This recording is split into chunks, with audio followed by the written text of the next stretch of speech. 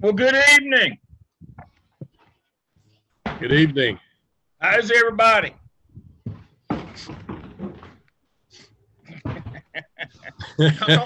Y'all don't seem as excited to be here as I am.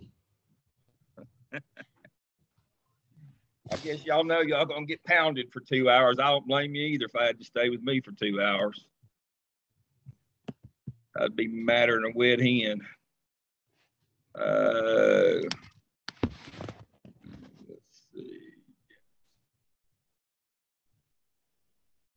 Let's see how many we got. 1, 2, 3, 7, 11, 12. Who are we missing? We're missing Emily, but she's supposed to have her baby today. She was induced. Yeah, that's what she said. That's exciting. I guess that's an excused absence. Emily did have her Sounds baby. valid. She had it she yesterday. did. Yes. Well, good for her. A little boy, 8 pounds, and his name is Pierce. Oh. He's real cute. I saw a picture of him.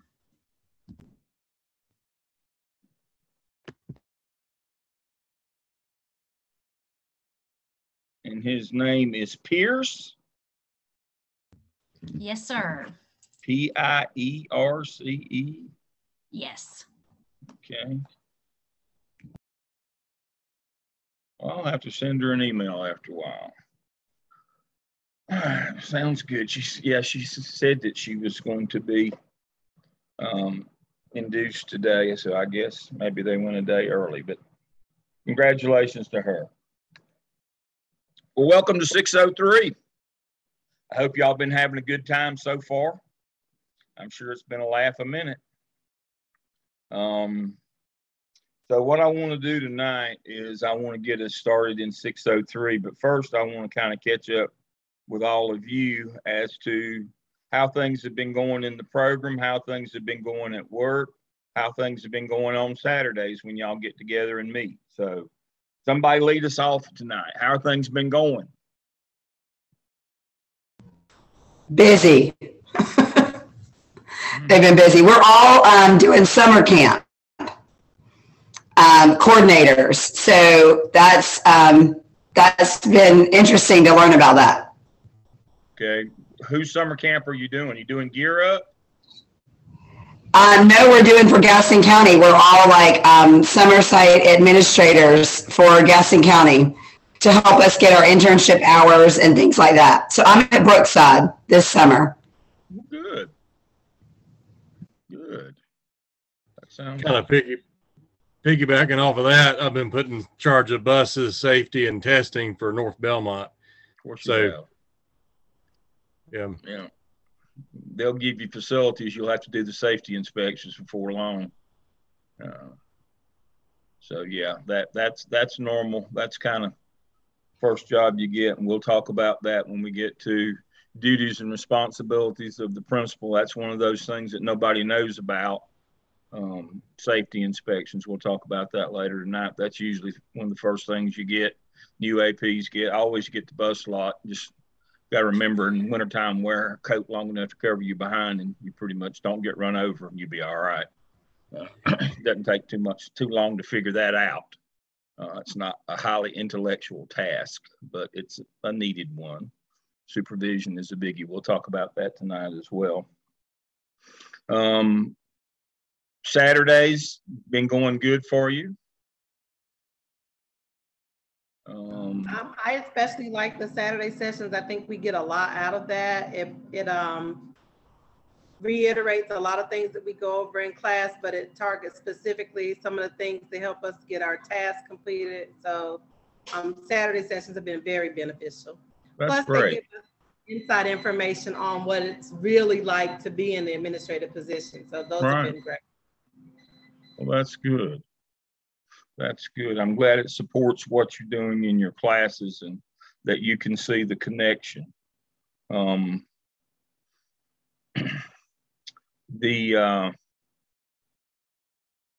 of the things that we're going to talk about tonight when we touch briefly on human resources was a question I had from last night's group is Isn't law the same everywhere for hiring? Yeah, it's the same. The law is the same, but how it's applied is different everywhere.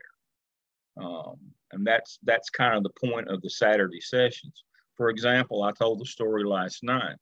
I worked in 2 low wealth districts across the state, and I worked in 2 high wealth districts. When I was a principal in Burke County and Rutherford County, 2 low wealth districts, I wore a hairnet and served food in the lunchroom. That's how long ago it was if the lunchroom lady was out, because it was my responsibility to hire the lunchroom staff and to supervise them. If the custodian was out, I was on the mop and the broom. If I smell that vomit stuff one more time in my life, I'm going to just have a fit. But you did everything. When it came time to hire somebody, you had to advertise, you had to interview them all, you had to call their references, you had to do the background, you had to do everything. Now, juxtapose that to when I was a principal in Charlotte, I didn't have to do anything. Just wear a nice suit and look good. That's all I had to do every day.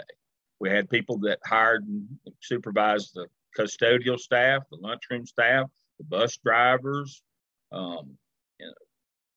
In terms of employment, all I had to do was pick up the phone and call my HR analyst.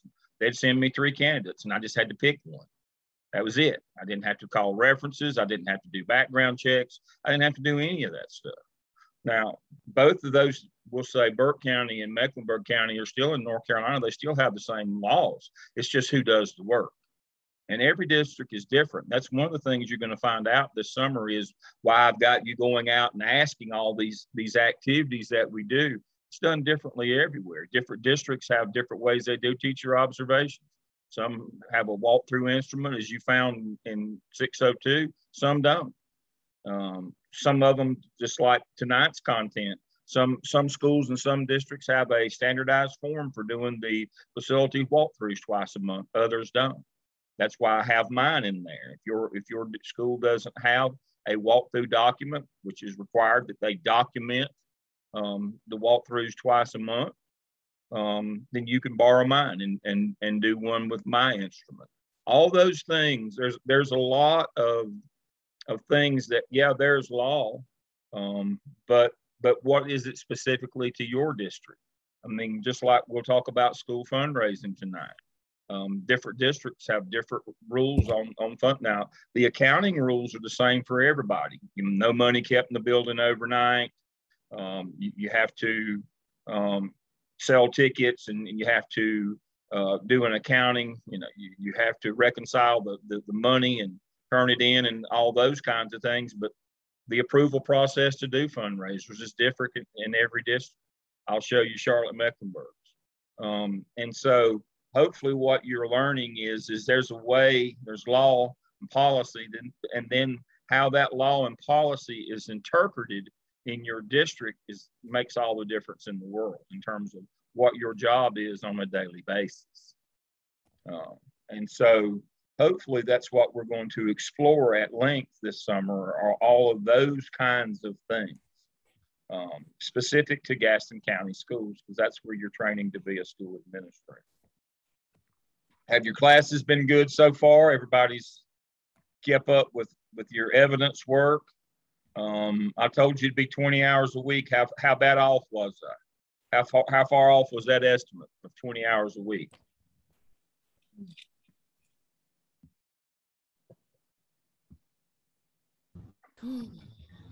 I'd say right on with the writing and the work and the the intern hours. I think that's the I think with so many people being out and not having subs to cover and things like that is I think added another level to it, but I think it's kind of evened out. Yeah. By the time you get, you got to average 5 hours a week on your internship to get 80 a semester. Time you add that in and you're reading, which kind of starts me out on tonight. So I'll share my screen and we'll get started as we go through the Blackboard shell. Everybody look at this right quick. Laura, where are you?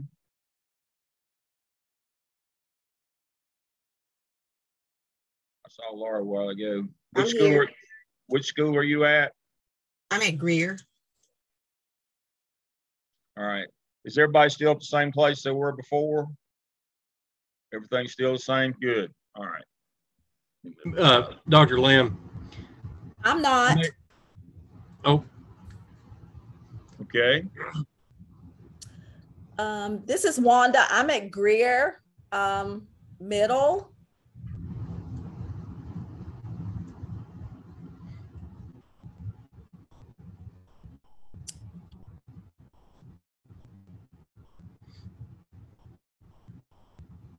Okay.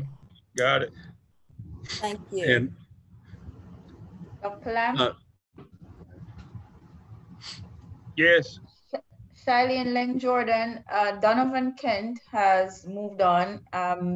Amy Holbrook is now my supervisor. All right. That's the kind of stuff that I need to know. She is also my supervisor, Dr. Lamb. And she's mine as well, Dr. Lamb. Okay. And that is, again, what's her name? I just heard it. Amy Holbrook, Dr. Yeah. Amy Holbrook. Yeah, I did a couple of Zooms with her. All right. And she is for, let me move this out of the way. Okay. And she's for Charlene. Who else is that's their supervisor? Wanda Reed.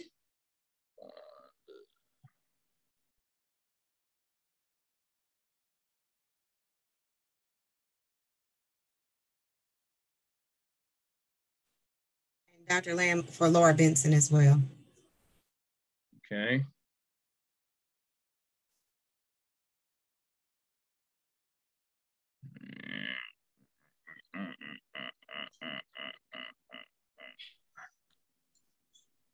Got it. Dr. Lamb, Jennifer Cave is not my supervisor. It's Torben Ross at Holbrook Middle.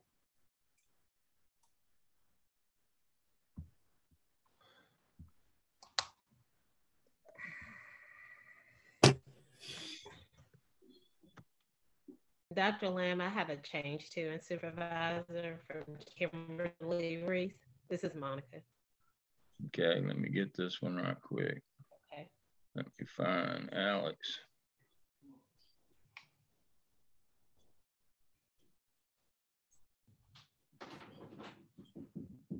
And who's yours now, Alex? Torben Ross. And who else has one? that was me, Wood Bulls. Elizabeth Leonard is actually going back to the classroom. It will be James Montgomery. He's the principal.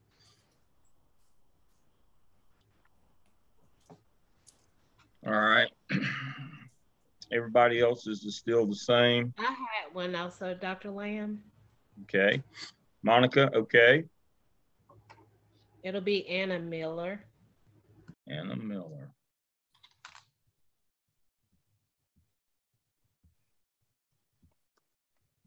All right. So the question that goes with that is, does anybody need for me to do a Zoom visit with their supervisor to fill them in on what we're doing? Is anybody's supervisor not up to speed? So if you do, just give me a holler. I might just come swinging by one day. Just show up. I'd love to do that. We're out making visits again. So I think we're going to be approved to get back on the road here. So I think that's going to be good. All right. So let me move this out of the way. Go back here. Course overview. In terms of the amount of time that it takes and the reading, our two books for this summer, these are very important. You will keep these. These are keepers. Resource Management for School Administrators and the Principal, especially the Principal's Guide to School Law. Now, there was an issue that came up last night. If you can only get the 4th edition, that's fine. I know they get the books for you. We can adapt if they get you the 4th edition. Have they gotten you the books yet? I believe they're on order. They're supposed to let us know when they arrive. Yeah, that was the last I heard 2 or 3 days ago. I'm old and I forget how long it's been, but yeah, I was aware That sounds right. That your books were on order. So it's not imperative that you have them just this minute, but that you do need these. And because as you can see from our weekly schedule, all these activities that I have you going out, coming and going to and froing, there is reading that guides that when you go out and do these kinds of things. And so what I want to start out with, everybody knows how to use the Blackboard shell. I'll go through it right quick. This is the course overview. Welcome, it's me. You'll be working with me. There's your syllables. There's the points. We'll meet on Tuesdays from 6 to 8. There's the Zoom link. First step, if you haven't already done so, complete your enrollment verification activities and then buy your books. Read your case study 1. It won't be due till the 4th week, but you need to go ahead and read it because this semester under peer review, let's see if I can find it here. Peer reviewing. We'll only do the OMA this summer. It only has 4 tasks. You will peer review 1 of your team members tasks 1, 2, and 3. So you only have 3 peer reviews and they're just written using the form. You will not be doing any video reviews or any of those kinds of things. You will spend your time collaborating with your team to do a case study presentation. I want a PowerPoint for the four. So, sitting and looking at one another on Zoom is one level, but being able to collaborate through Zoom and develop a product, that's another level of collaboration, and that's what you'll be doing. So we're upping the game this summer. You have 4 case studies, and you need to go ahead and start looking at those. I will talk to you a little tonight about the OMA. We'll cover it more next week. But I'll give you a heads up on the things that you need to start gathering together, because OMA task 1 is a scavenger hunt. You got to pull a lot of things together, and we'll talk about that later this evening. But we won't actually dig into the OMA until next week. So remember, peer reviewing, you only do 3 written reviews, 1 for each of your team members, but you will spend the majority of your time on these case studies. Now, the reason I ask about the amount of time it's taking, these case studies are very lengthy. It takes some time to put these things together. And so no rest for the weary. While you don't have to do some much of other things, we'll substitute case studies for those. And so as you can see, your discussion boards, those are on the weekly schedule. Right here are all the things you got to do in terms of coming and going, to and froing. Locate copies this week. Locate copies of your school emergency crisis plan. How long did it take for you to find it? Was it under the front counter of your in the reception area of your school where it's supposed to be or not? If you don't know what one looks like, I've got a PowerPoint. No, I've got a document in here under week 1, Zoom session 1, that tells you what's supposed to be in it. I won't spend time with that, but that tells you what's supposed to be there. All the materials for this week are obviously under Zoom session 1. The weekly schedule is here. The syllabus, the discussion boards are all here. Everything you'll need every week is under your Zoom session. If you want to do a quick search for all the materials in these 10 weeks, you just click on the materials and it's got everything in that one. That you can see by week what we're going to be covering. The case study drop boxes, you will do a PowerPoint presentation, and after you get through, you'll write a half-page reflection on what you learned during the case study process. You can talk about This is what I learned about my teammates. I learned this about myself. I learned this about the law. Whatever you want to share with me is completely up to you in terms of your reflection. The OMA is what we'll do this summer. I've also got the skip here as well. If we have people who are overachievers and want to work ahead, I'll work with you on that. Your handbooks are here. If you need them, if you need a copy for a new supervisor and you can't find the copy, the electronic copy of the old one, all the handbooks are here. Incomplete policy withdrawal, you won't need to practice information. Interviewing materials that we'll cover later this semester, and then your competency folio materials. All these things are right here at your fingertip. I've got them organized so that you can get to those. Anybody have any questions on the Blackboard shell and how it works? All right. Talk to me about, let me stop my share for a minute. Talk to me about your teams. Does everybody's team have at least 2 people? Dr. Lamb, we'd like to go ahead and keep our team together. That's me, Daphne, and Molo, if that's okay with you. Well, that's the plan. I want you to keep your teams together. As long as you've got at least 2 people, we're good to go. So how many teams do we have? Do we have 4? Do we have 4 teams? Or do we have, I'm guessing we have 4. I think 4 sounds right. Okay, should have 4. I think that's right. So we have, it's amazing how this works. You have 4 teams and you have 4 case studies. So you'll get to take turns going first. And also on your team, you take turns being the leader for that week. You're the leader schedules the Zooms, sends the reminders, does all of those things, and either themselves or appoints the person who will create the PowerPoint template that you'll work from. The team leader does that, and you will rotate. One person shouldn't do that every time. And the first night, team 1 will go, and then they'll go last the second, and so forth, so that every team gets to go first. Now, I said every team gets to go first. What I really mean is every team has to go first, because the first team gets roasted every time. I'll just tell you now. I'll apologize up front. It gets. You might get bruised a little bit. You probably won't bleed unless you're real tender, but I will bruise you a little bit. But the first team is the one that gets roasted every week. So you'll go on weeks 4, 6, 8, and 10. That'll be your night. We'll turn it over and you present. You get to argue your case and all that, and then I'll be ugly for a while, pro stuff, but we're not in the same room, so it won't really matter. And then we'll move on. So every team gets to go first, and everybody on every team gets to lead 1 week. If you have less than 4 people on your team, then somebody gets to lead twice. Remember, this is a leadership program. You need to step up. And so, graphics on a PowerPoint don't impress me.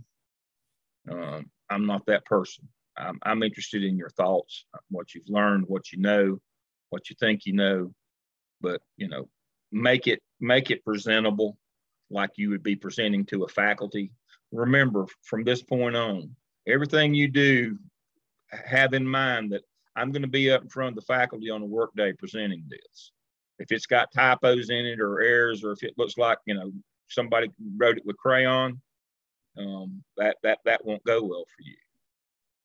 You need to start switching your lens from that as somebody that's classroom based to leadership based, and that's why I'm so pleased when Dr. Balknight told me that that y'all are going to get some opportunities for leadership this summer. That's wonderful. You've got to start changing that lens. You need to learn that your job is going to be a champion for children, not a champion for teachers. And that's going to relate directly to our first case study. One of the ladies that works with me is a longtime principal from Charlotte Meck. And, and I won't tell her name because it was kind of embarrassing when she was just a youngster. Very early in the business, she wanted to become a school principal. So she applied to be a principal fellow at UNC Charlotte. And the first time she applied, she got rejected. And so the second time she applied, she couldn't figure out why. I mean, she was like, you know, she was a star and everybody knew she was a star and her credentials were impeccable and all those things. She couldn't figure out why in the world she couldn't figure out why she didn't get picked the first time. And so the second time around, she had her principal, who was, you know, one of my better friends in the world, Mark Robertson. She had Mark to review her materials, and, you know, she had her statement as to why she wanted to do this. And he said, well, right there's the reason why you didn't get picked the first time. And she said, what is that? I said, you say right here in your philosophy, in your statement of why you want to be a you know, a principal fellow is that you want to be a champion for teachers. Nobody's going to give you an opportunity to be a principal if you're going to be a champion for teachers. You got to be a champion for kids. And of course, she changed that and got in, and she's had a long and distinguished career. She now works with us. But your job is to change your lens from that as this perspective and the worldview of a teacher to that of a school administrator. That doesn't mean that you have to be ugly to teachers or don't value them. It simply means that your job every day is to do what's right for kids. It has to be that way. You have to be a champion for them. And so the struggle for us over the summer will be to change that lens, that mindset, because you are who you are, and you have to evolve into somebody else. It's not as easy as saying, I'll just start doing that rather than this. It's what you know, and that's good. But it has to change. You have to change that perspective. Questions you have for me about what our responsibilities are this summer and what we're going to do? All right, so let's dive in. Let's look at our weekly schedule again. Let me share my screen.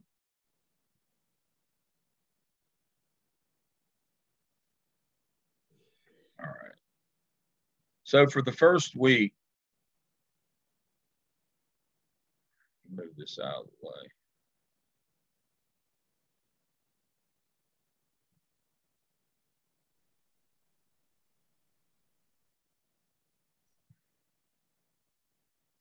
Your job this coming week will be to locate copies of your school's emergency crisis plan. How long did it take you to find your plan? Does it have up-to-date class rosters and faculty lists in it? Does it have your evacuation plan? Does it have all three evacuation plans? Does it have the plan where you like go to the ball field on your campus? Does it have the plan where you walk to a nearby place like a church? If you have to get off campus, does it have a place where you'd be picked up and transported to, like a facility like a Walmart or the Shield Museum or something? Does it have all three of those? One of my least favorite stories to tell is the last shooting at Butler High School in Charlotte. Very tragic occurrence where a child was shot and killed not very long ago. And that superintendent ended up losing his job. He should have over things, but what came to light is nobody knew what the crisis plan was. Some of the kids went to the ball field, some went next door to the church, and some of them got on the bus and went over to the Coliseum. And kids were scattered all over town, and parents couldn't find them, and it became a thing. And the news cycle wouldn't let it go. But that's because they didn't have an up-to-date plan. Does that crisis box have the power, the locations of the shutoffs for power and water? Does it have all those things in it that it's supposed to have? Does it have all the class rosters and not some from 3 or 4 years ago? Does it have faculty that had left your school 2 or 3 years ago still on the faculty list? All those things need to be in your crisis plan. It speaks to that in that document that's under Zoom session 1. So make sure that you look at what's supposed to be in it and then go see if you can find it. Is it under the front counter where first responders know to look for it when they come to your building if there's a crisis? Second thing is locate a copy of your school budget. Does it contain all 4 of the types of funds? Federal, state, local, and school funds. I've got a PowerPoint under Zoom session 1 that speaks to local school funding, school-based budgets. There's 4 types of money. You get money from the federal government, and generally it pays for your special POPs programs, and that would be Title I, Exceptional Children, 504, English as a Second Language, Academically Gifted, and CTE. Those are all federally funded positions. The money comes to pay those teachers, comes specifically. That's where most of your federal money comes into those programs and for those teachers. The second source of income that should be reflected in your local budget is district income. Now, it's derived from property taxes, sale taxes, income found, but it comes from your county commissioners in Gaston County. Please understand that the school board in Gaston County is unempowered, as it is in all 114 public school districts in North Carolina. There's one county school system in all the 100 counties, and there's 14, the vestiges of the old pre-integration days. There's still 14 city districts in North Carolina. Now, Mooresville City probably is the closest. Next door to you in Cleveland County, until fairly recently, they had Kings Mountain City and Shelby City, but that's been consolidated into all of Cleveland County. But there's still 14 of those around. But even they have to go to the city and county commissioners to get their money. Their school boards are unempowered as well. That means they can't levy taxes. And so that money, when the school board proposes a budget in the spring of every year, it goes to the county commissioners. They can choose to fund it or not. That money is district money. State money comes from the state per pupil. So we have to make the distinction between state money and county money. So let's talk about state money for a minute. State money comes per pupil, except there's a couple of caveats to that. And this is part of the argument when we talk about charter schools. The state allots about $8,000 per pupil to your school district of Gaston County. Now, contrary to popular opinion, under the modified accrual counting system, they don't send all $8,000 the first day of school. They don't send any until the 20th day. The county has to have funds on hand to start the school year. And if they spend it correctly, the state reimburses them. That's how the modified accrual counting system works. And so we'll say, okay, the 20th day, do they send them the $8,000 on the 20th day for every pupil you got? No, they don't do that either. They divide it into 10 installments and they send $800. But that's not true either. They send 10 installments. They start out at 800, but what do they subtract from it? Absences. And so every month you will file a PMR, Principal's Monthly Report. And that's why taking attendance is so important every day in school, because every kid that's not there that day, you don't get paid for him that day. And so say your district attendance is 95%, they subtract 5%. 5 times 8 is 40. They take $40 off of that 800 that they send for those kids that month, and they send you $760 that month. They only pay for kids they don't pay for the number that are on the roster. They pay for the number that are butts in seats, and you get it in 10 installments. So this notion is, so one of the common complaints I hear is those kids started over the charter school and they got all the money. Then they came to us and we didn't get any money. No, they got the money for the month that they were over there, but next month when they were you got the money for them. That's the way the modified accrual accounting system works for state funds. The majority of state funds covers teachers' salaries, and those number of positions are allotted by the number of students that you have. PMR, Principal's Monthly Report, subtract the absences. They send $760 a month for every kid that you've got in school is the way that works, but most of it goes to teacher salaries. Now,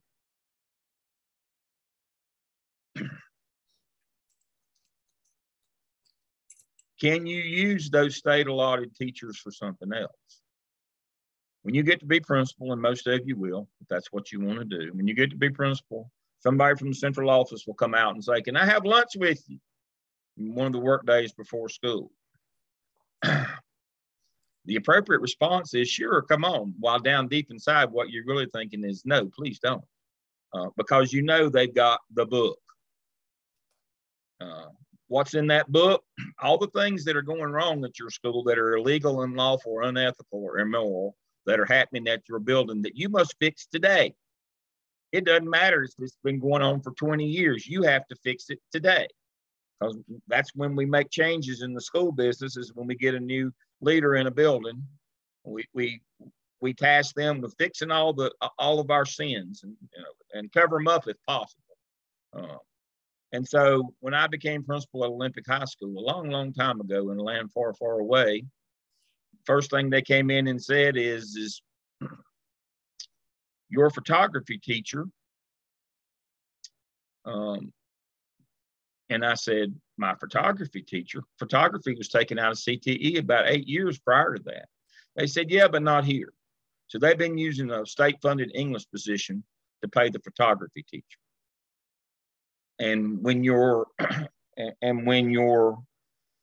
SAR goes in every month, that's school activity report, that's your master schedule, who's teaching what and how many kids are in the room. And when your SAR goes in, they've been falsifying the SAR because there's really about 40 kids in all those 10th grade English classes, because they've got one less teacher in the rotation than the state says they're supposed to have. So they've got about 40 in those rooms, and they've been putting down 30. You got to fix that. And so I had to call in the photography teacher and tell him, you got to teach English starting tomorrow. You can imagine he wasn't a very happy camper. Well, that's not my job to make him happy. I have to be a champion for kids. Shouldn't have 40 kids in an 10th grade English class. But we can't take state funds and pay for a federal position. So when the allotment comes, it's allotted for that English position. You can't just use it for whatever you want it for. But the majority of money that comes from the state in that per pupil goes to teacher salaries. There's very little. There's just a little bit for office supplies, and I mean a little bit. But other than that, that's pretty much it. There's not even a staff development allotment anymore. And so again, federal funds are first. That should be, you should look for those and what they can be spent for. And you have to be real careful on those federal funds. Those are the most restrictive. And then you have state funds, and you have local money that came from the local school board's budget, but the county commissioners gave it.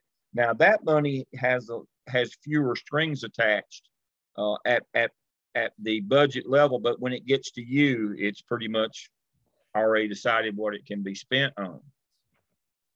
We'll get into, when we do Leandro, which will be our second case study, I guess. Yeah, Leandro is the second one. We'll get into what can you do with that money, with that local money. What can you do with it? Theoretically, you could buy teachers with it if you wanted to. But part of the problem is you have other obligations with that money. Mostly it's to keep up your facilities, your building, and technology. When we look at court cases, significant court cases in the history of the United States for public education in modern times, that's since 1954, we're going to find that North Carolina got out of capital funding as a state in 1966. So since 1966, local education agencies, or LEAs, which Gaston County School is an LEA, they have to fund their own facilities. They have to let bonds and build buildings. They have to get tax money to keep them up. And in lower wealth districts, it's all they can do to do that. And so those local funds come, but they're generally all usurped for maintenance and facilities and those things. Very rarely will you get any county money to hire extra teachers. You might get some in Gaston because y'all are fairly high wealth. But generally that's mostly for capital, that local school board money. And then the fourth type, of course, that you have, again, I'll go back and share my screen. The fourth type of money that you have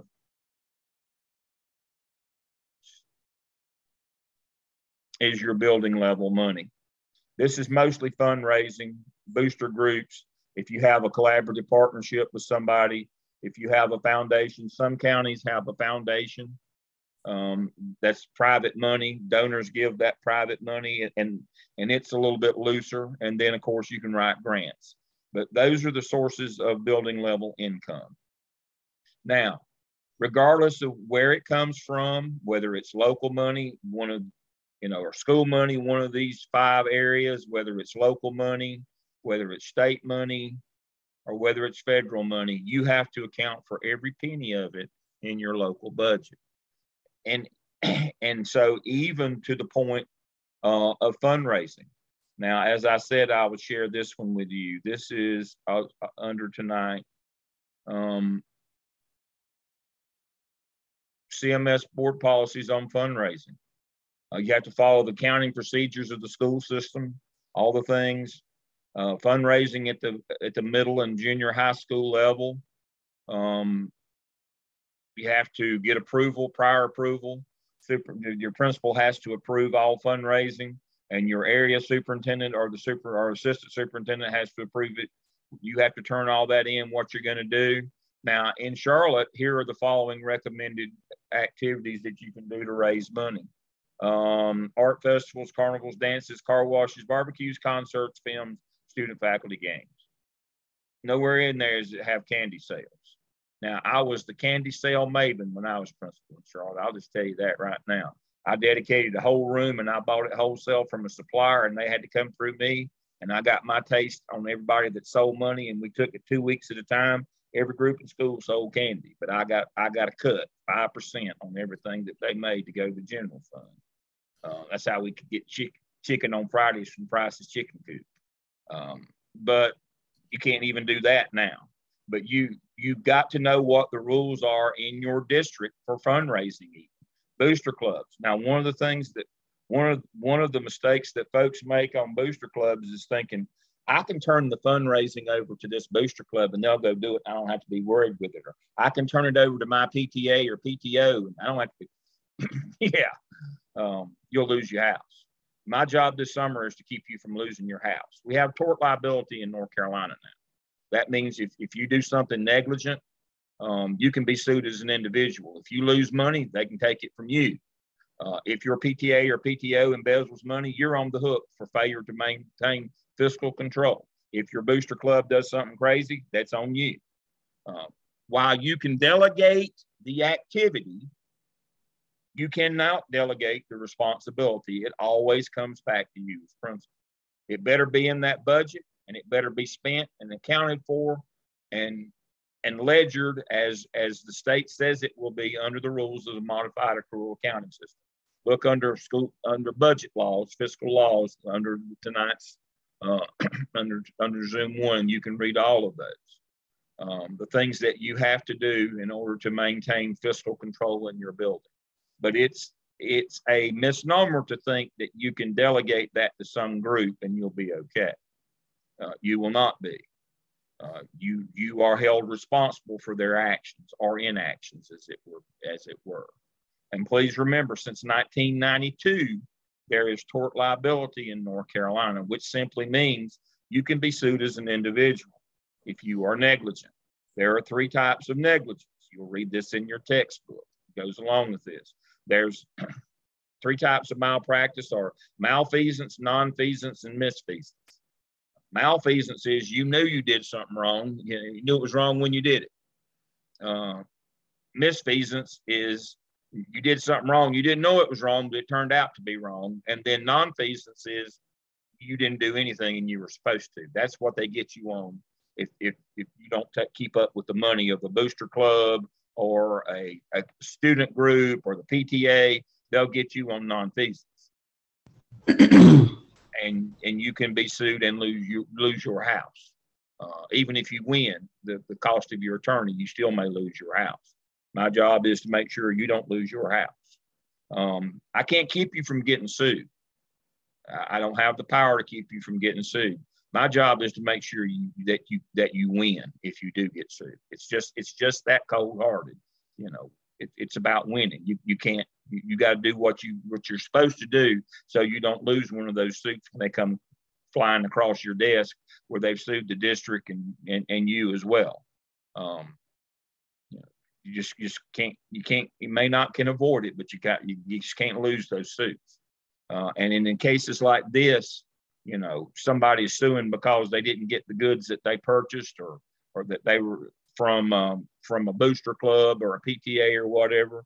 It will come tracking right back to your door. So you must understand that. So when you're looking for that school budget, it would be a good idea to sit down with the principal or the AP or whoever that you're working with and say, tell me about these line items. Federal money, state money, local Gaston County money. I'm just going to call it Gaston County money, and then school money. How is this spent? What do these codes mean? How can I spend this money in this county?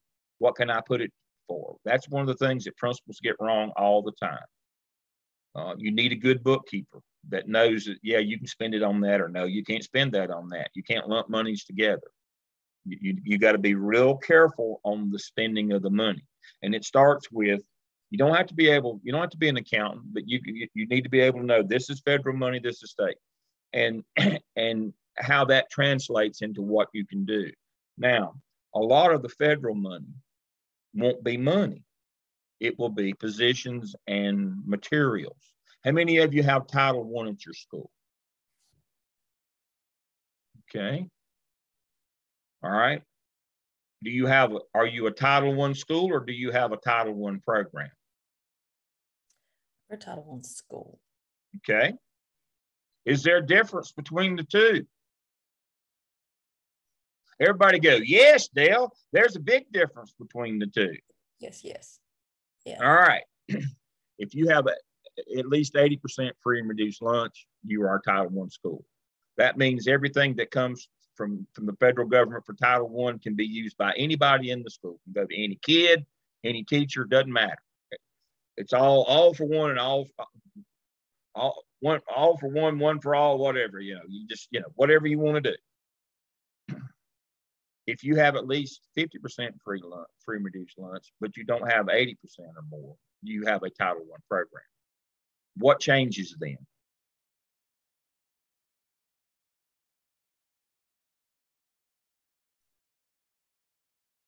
What changes? Can everybody in the school share in those Title I funds? No. Is it only those students? Only the teachers and kids that are Title I. Yeah. Mm-hmm. All of a sudden, the world gets a little bit more difficult then. You have a parent night, and you have you have that Title I night, and you have those parents in, you can buy refreshments and food. They're even getting stickier on that now. What if you have some non-Title I kids and parents that come to that parent night? Can they eat the cookies and drink the punch? That would be no. That would be no. They cannot share in that. If you're a Title I school, you can have parent night, family math night, family reading night, which you're going to plan for that in your next evidence next semester to skip. That's what you do. You do short term where you connect your evidence to skip for next semester is you connect communication with these parents, and then you have events for them that are academically based and bring them in. Family math night, family reading night, so forth, things like that, curriculum night, job fairs. You talk about all those kinds of things. The problem with that is if you're a Title I school, it makes it real easy. If you have a Title I program, not so much. You can't use those funds for those things. They get kind of expensive. And so my Title I story is absolutely a true story. I was supervising an intern down in Eastern North Carolina. You go around the loop around Raleigh on 40, 40 goes from west to east until you get to Raleigh. And then when it goes around town, it turns directly south and goes to Wilmington. First exit on the right there at Garner is Jones Sausage Road. That's one of my favorites. What do they do at Jones Sausage? They make sausage. What do we do in schools? We teach kids. It's all about kids, right? That's our metaphor. But when you get about halfway between Raleigh and Wilmington, you come to Highway 42 and you get off on it and head east toward the coast, toward Topsail. Now, it's in the middle of nowhere. Your GPS just sets and spins. You can't even get satellite radio. Your phone don't work. You're so far out in the sticks. You hope you got enough gas, because you know if you break down, you're in trouble. And so I had to go to this school out there over in Chincoteague, about 35 miles from Topsail. And I got there, they detoured me. I had to go up a man's driveway through his carport to get to the school. Can't make that up. I got there, I had to wait an hour to see the principal because they were having a Title I audit. What are the chances that they just rode by his school and said, we think we'll audit them? You couldn't find it with a helicopter. You needed a search party to find the school. It was so far out in the middle of the sticks. What is the probability they just randomly picked them for a Title I audit? That would be none, zero. What had happened was the third grade teachers marched en masse on the principal. And he was tired of them beating him up. And so they had a Title I program. And they wanted the classes leveled in the third grade. Teacher over here only had 12 kids, Title I teacher, and they had 32 in their room. They were mad as fire. How come she just gets to have 12? We want everybody, we want these loads. Well, as we'll learn a little bit later this semester in master schedule, federal law comes first, then state law, board policy, EVOS, and then teacher input comes fifth out of the 5. And they're in that order for a reason: federal, state, local, EVOS data, growth data, and then teacher input is how you build a master schedule. Well, he forgot, so he let teacher input be first. And just as soon as he put 20 more kids in that Title I teacher's class, what did she do? She picked up the phone and called Raleigh and said, I got 20 kids in my room that are not on my roster, that are going to prevent me from giving the 12 that I'm being paid for the education that they're being paid, I'm being paid to present to them. They, the next day they're on the front doorstep doing an audit. And the rest of the story, as Paul Harvey would say, is I had to go back 2 weeks later and meet the new principal. You don't misspend federal money but one time. You don't get a second chance to misspend federal money. One time. Nobody. Jesus can't save you if you misspend federal money. Nobody's coming to your rescue.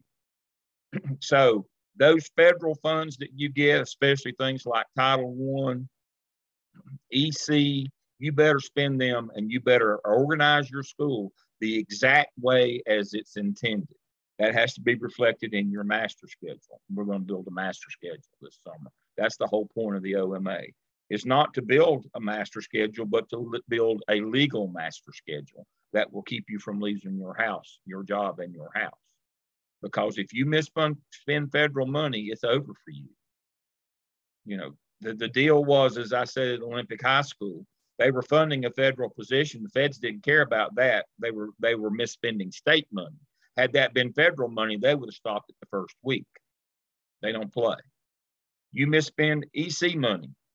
You count EC kids. You suspend EC kids too much and put down crazy things like they're still in school or exceed their 10 days by saying, well, it's only out of school suspension counts. No, as when the night that we do the EC module, you'll find out if you change a kid's room from one to the other, in-school suspension counts against their 10-day total for the year before you have to do a manifestation termination, a DEC 5, functional behavior assessment, a psychological, and a new IEP.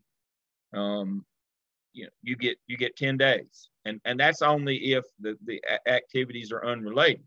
If the kid does the same thing 3 times in a row, that's a pattern, and you got to go straight to the manifestation termination. All those kinds of things are baked into your master schedule, and there's federal money that comes to do those things. If you get that wrong, you put too many kids in their room, or you put kids in their room that are not supposed to be there, or you pull them out to do something else and they're being paid to serve EC kids. The AIG person, if you've got one of those, that's a federal program.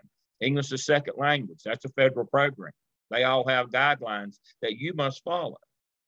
You can't just stick anybody in there, in their rooms. Oh, we're going to balance the loads a little bit. You can't do those kinds of things. So that's what you're going to be looking for in that budget is do we have all this money what are we getting money for and what are we spending it on? And can we track it? Can we account for it? So That's why you're going to find that budget this week.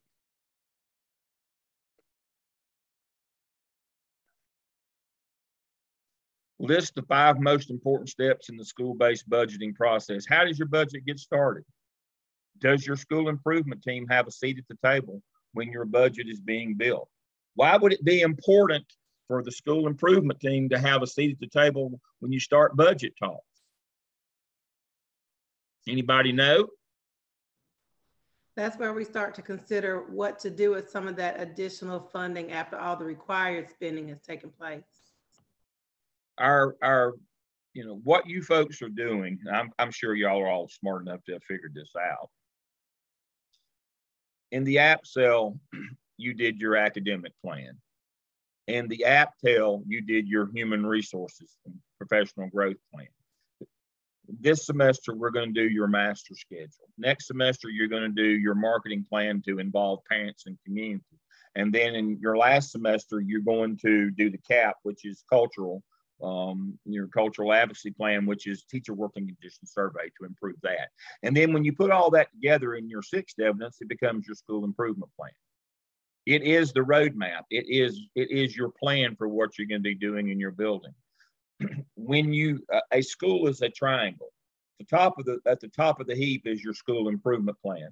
The 2 pillars, the cornerstones that support it, are your budget and your master schedule. What good does it do to say we're going to, we've done our data dive in our app cell and we discovered these subgroups are doing terribly in reading. And then when we look at the budget, there's no money in there for reading. And we didn't align our schedule to do a better job with teaching. We didn't put more minutes in the day to teach reading. Well, hope is not a plan. We hope our reading scores are going to go up. Hope is not a plan. If you want your reading scores are going to go up, number one, you got to rearrange your master schedule. Number 2, you got to support it with your budget. So who should have a seat at the table when you start putting together your yearly budget at a school? Should be your school improvement team. Isn't there a teacher representative on there? Isn't there a parent representative, community member? All those people are on there. And you've got your data from you're going to do an app sale every year. You're going to do a data dive. That's what you do during the summer. You look at your standardized scores and you try to figure out, what areas are we not performing in, but both subgroups and content area, reading 4th grade. We got to get some extra support to reading 4th grade. Well, we can talk about it. We can write it up. But if we don't put money behind it, if we don't change our schedule, what are the chances of it happening? Roughly the same. The probability of that happening is roughly the same as my hair growing back. It's possible. It's just not probable. That's your problem here. How do you go about it? What are the 5 most important steps? Now, it's not your opinion. Who do you need to ask about that? You need to ask the principal. What's the 5 most important things? In the budgeting process. Hopefully one of them is going to be make sure we involve the school improvement team. Now, don't do something dumb like say, well, Dale said that you're supposed to do that. You must not be too smart. Well, they probably aren't, but don't say that. You don't have to tell everything you know. And so that's what you're going to be looking for. What does that budget look like? But how do we develop that budget? Who is in that process? Have we made sure that our master schedule and our budget support that school improvement plan of all those wonderful things that we want to do to make the lives better for our students, to increase student achievement? Now, if you're one of those folks, and you've probably heard me say this before, if you're one of those folks that thinks, well, testing isn't really representative of everything a kid knows, I can agree with that. But again, keep it to yourself. Your job as a school administrator is to make a good number go up or a bad number go down. We want to see academic achievement go up. We want to see discipline referrals and suspensions go down. That's what they hire you for. You won't teach a soul when you become principal. Your job is achievement. That is your job. And if you don't think that's important, this is not the business for you. You will live and die with achievement. and that's what it's supposed to be. And so that's your next task. Now, your final task is to do an assessment of your facilities. So you said, Dale, you referred to something a while ago about twice a month. Where'd you get that from? What part did where did you pull that out of? Well, let me share my screen again.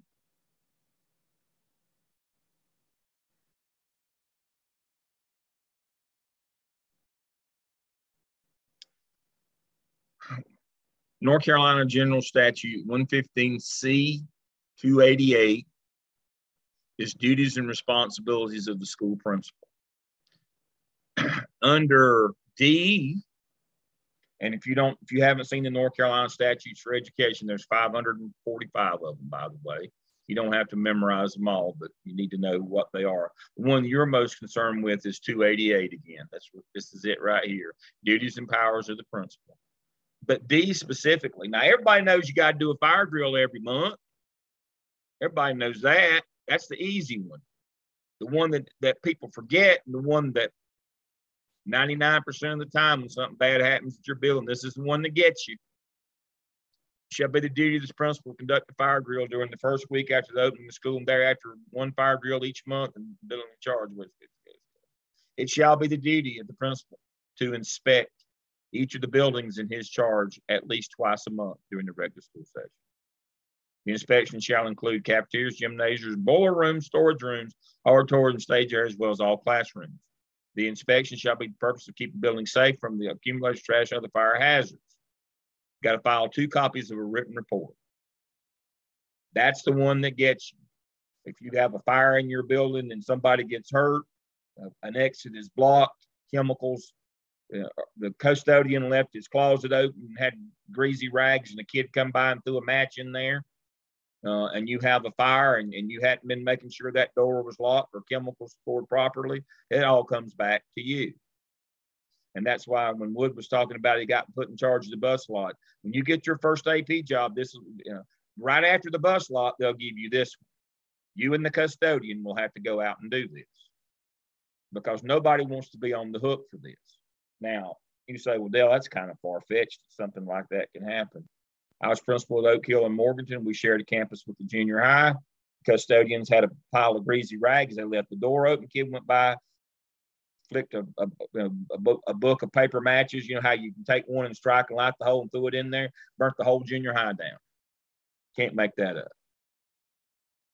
Custodians and that principal disappeared in the middle of the night, never to be seen or heard from again. You can't do stuff like that. You can't leave a door open with chemicals and burn a whole school building down. Well, you can, but just one time. And so that's absolutely a true story. And so you got to get out there. So if you don't have a document in Gaston County or your school doesn't use one, you can use mine. And so this is what mine looks like. And these are all the things that you should be looking for when you go out and do this, when you do this inventory. Please tell me I uploaded it.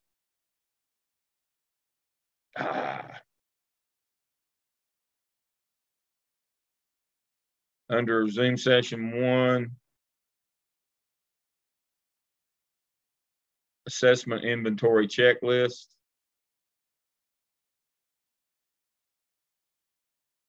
All right, you should look at your traffic. Start with your traffic. That's why I said this is linked to the bus lot. They'll give you these 2 together because part of the safety is you have to look at your bus lot as well. Do you have kids walking through the bus lot? Are cars running into your bus lot and dumping kids off so they don't have to get in line? I don't know why every child in the world now has to be driven to school. I don't understand that. As I told all them high-class ladies in my neighborhood at Lake Norman, I don't know why in the world y'all have to drive your kids to school. How in the world are kids going to learn about sex if you don't let them ride the school bus? I just don't understand that. And pardon that if that's, but I don't get it. And one of the biggest problems that we have is cars pulling into the bus lot. Do you have it fixed where they can't do that? If you get a kid run over, you won't be principal there ever again. If you lose a child, it's known in the business. If you lose a child, no matter what happened, if you lose a child, you have to go. Generally, they'll move you to another school or move you somewhere, time out for a while, but you can't lose kids. That's kind of against the whole purpose of the organization. Can't lose kids. Cars letting kids off in the bus line, cars getting into the bus line. Do you have all those things? Is everything marked? Do you have people safety patrols? So you start with traffic control, getting them in. You got to get them in the building safe. And then your surveillance, are all your cameras working? Now, one of the things that folks are bad to do is they document things that don't work. They never follow through and make sure they get fixed. Because they call somebody over at the maintenance shed, yeah, we'll get to you. No, this has got to be fixed.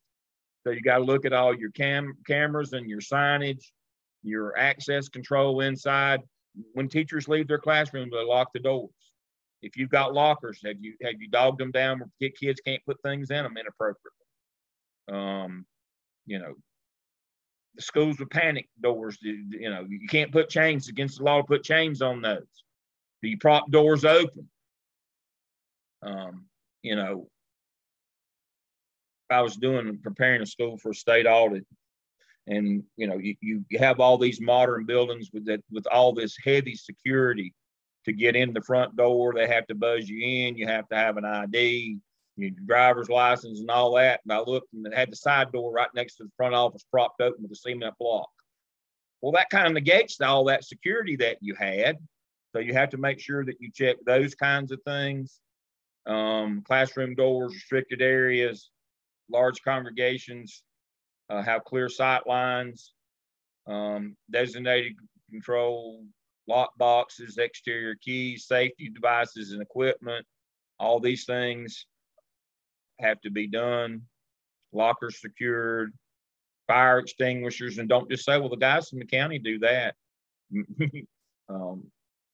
We know how short we are on employees now.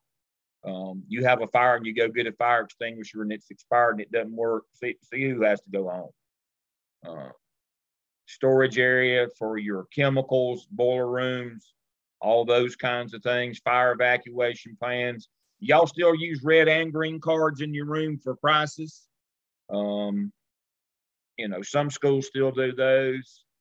Graffiti has to be dealt with. Do you have a access control in your front office? Is it working? I can't tell you the number of times that I've been to a school for a visit and I checked in and they said, thing's not working. And I thought, you know, I could be anybody coming in. Or it won't print out, or it won't read your driver's license, or they just, you know, have you sign in or whatever. It's all that stuff, but whatever you got, is it working?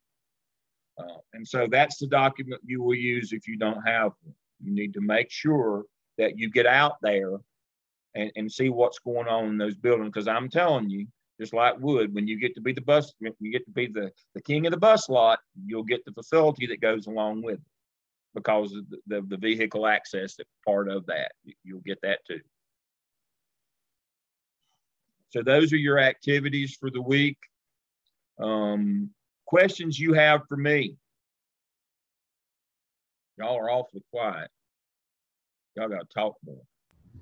I actually just went through this with my principal today. I've been doing like an observation of this. I mean, pretty much this whole year. You know, just not with this in front of me, but with all the duties and things. And he really, I made him a copy of it, and we went through it together, and he really appreciated it. And he liked it. One thing he pointed out, which was interesting, was under C, number 1 was doors are kept closed and locked with the exception of the front entrance, as long as there's good visual surveillance. Thought that was kind of interesting on there. And then we thought about it, and you know, while the kids are before the bell rings, we leave it open, and when the tardy bell rings, then it's locked at that point. So yeah, but that's exactly why it's written that way. Yeah. This is a double secret document, by the way, that when you get a state audit, this is what they use. This is not distributed to schools. But if you have one, but that's exactly what everybody doesn't have the locked front door, but a lot of folks will leave that front so kids can come in the mornings and for access but you're supposed to have a visual of that. Yeah. You don't want to make every one of your kids have to buzz in. That's the whole notion here. But once you get them in, it should be locked after that. That's a great point. But yeah, I've had a lot of folks, feedback's been, boy, we like this. Well, you know, let me tell you, if you ever have a state audit, and you know, generally you'll have one or two a year. They'll pick a school at random to do one of those, and if you're not prepared, it does not go well. And they penalize you by keeping some of your safe schools money back. By the way, if you do that, it gets in your wallet. So you do not want to fail a state audit when they come out and do a facilities check. Now, full disclosure, they've laid off so many people at DPI, they may not have anybody to do any for a while. But under normal circumstances, they come out every year and do one or two in your district. And you better be prepared for that. But now they'll tell you, you know, they'll give you a couple days notice, but not enough that you can fix really bad things. You're supposed to keep those up on your own. You're supposed to know that. All right, so let's dive into some court cases here that have shaped the law that has shaped public education. Let's look at that. Dr. Lim, can I ask one question before you Yes. go forward? You talked about when absences are subtracted from the PMR, like your money decrease. Yes. Okay, so is that like specifically school by school, or is it like a county average? No, How it's does county. It's countywide. Countywide. Okay. But now here's the thing. That's a great question. Some counties will penalize schools individually with local money. They'll hold back some of their local money if their attendance is bad, because you have no property right to local money.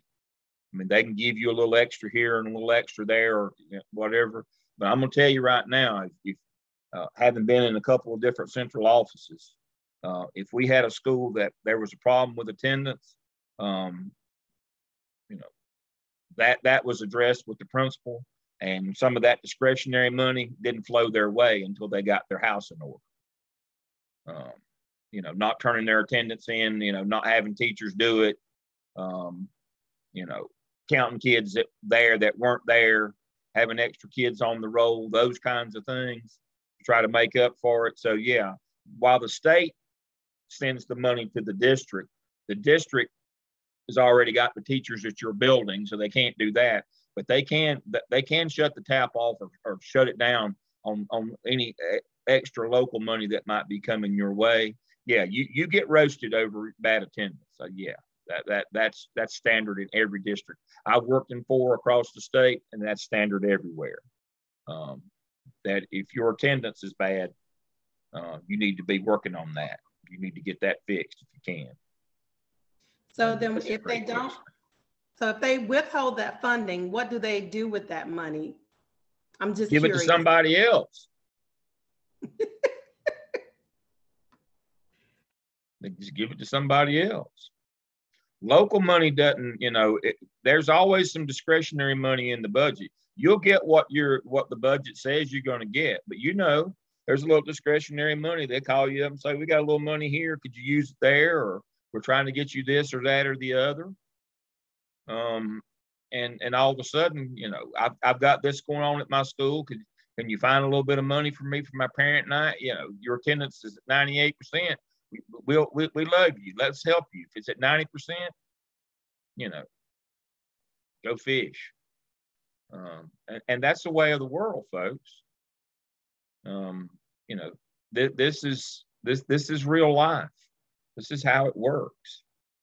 You know, the standard kind of is 95% on attendance. If you're less than that, that's going to be written. You know, that's going to be written into your annual evaluation. But you need to figure out a way to get your attendance up. Why is it that bad?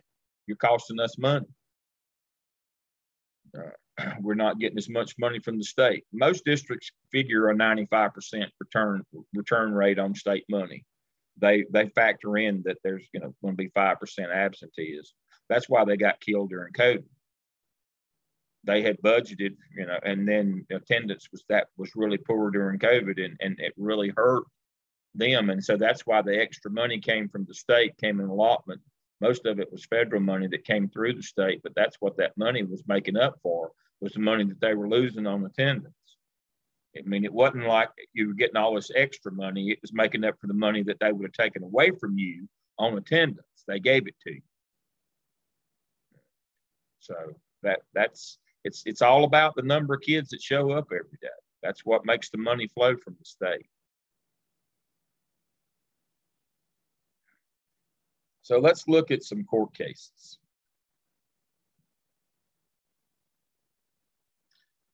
So the modern era of schooling started in 1954 with Brown versus the Topeka Board of Education decision that said that reversed the Plessy versus Ferguson decision of 1896 and said separate is not equal, that you have to integrate schools with all deliberate haste.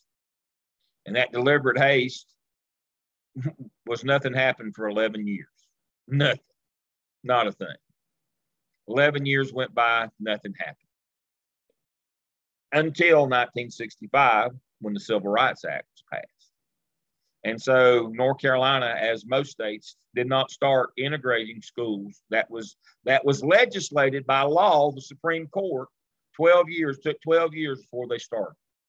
I still remember today like it was yesterday. I don't remember a lot of stuff, but I remember because I was in school in 66. I remember when the first busload of kids showed up at school.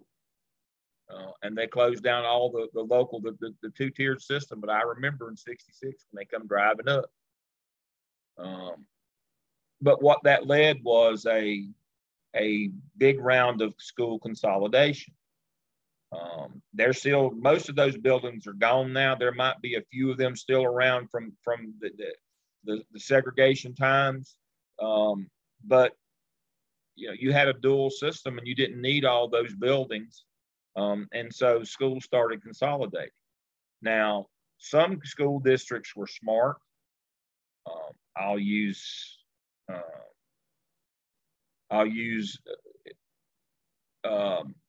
McDowell County, which is close enough. Y'all know where that is. I'll use them as an example. When they started consolidating, they built one high school. Other counties like, 1-2 over for you, like Rutherford County, they maintained 3 and now have 4. Why does that matter? Also on that document, I'm switching back and forth too much, probably making y'all seasick.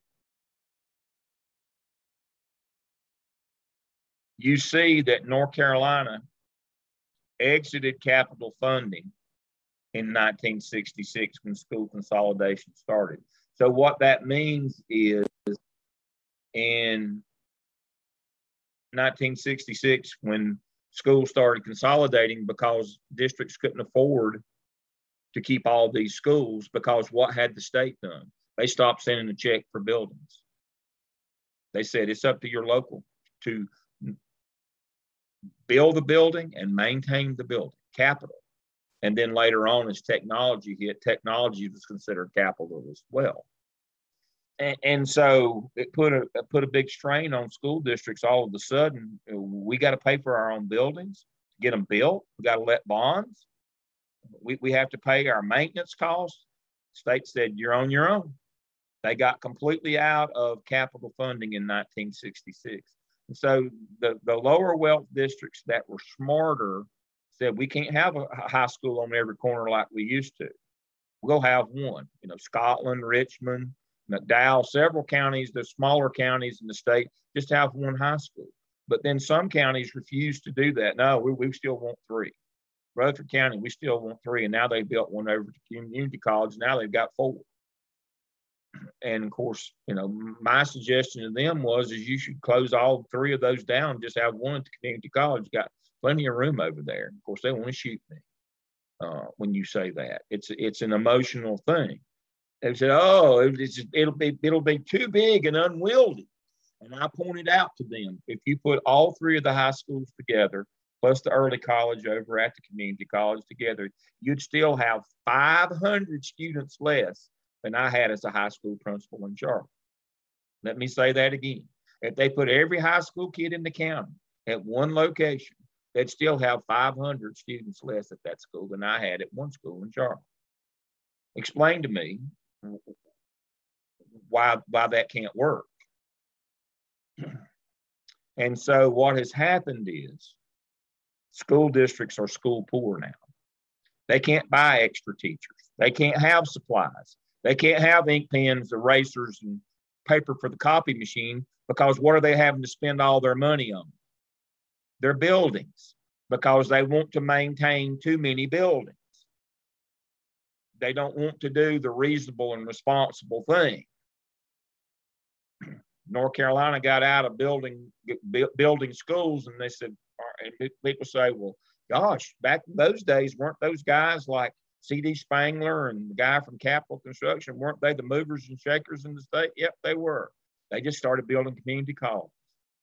That's why we have 58 community and technical colleges, and many of them with satellite campuses, where we have about 120 community colleges in the state that can support about 20.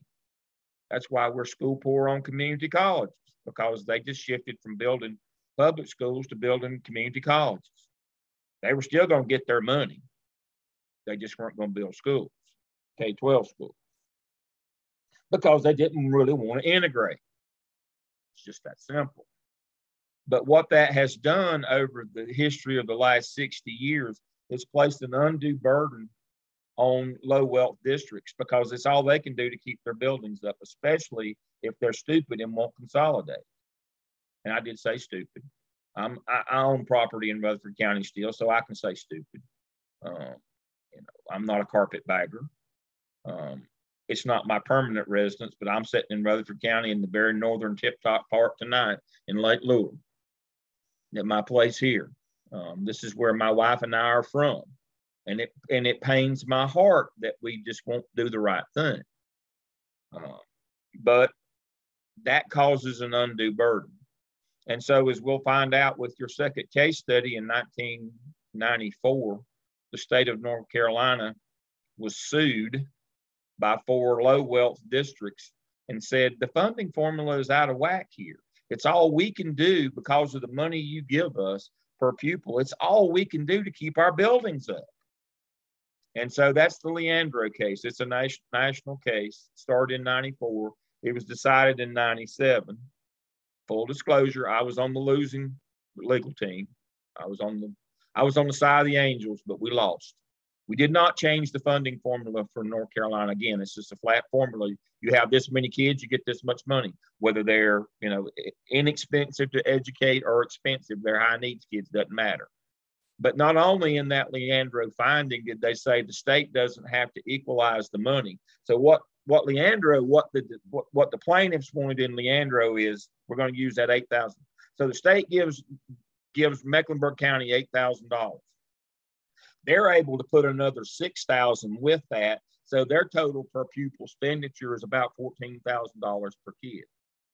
They can buy extra teachers. We got money. I'm telling you, we were lighting our cigars with $100 bills in Mecklenburg.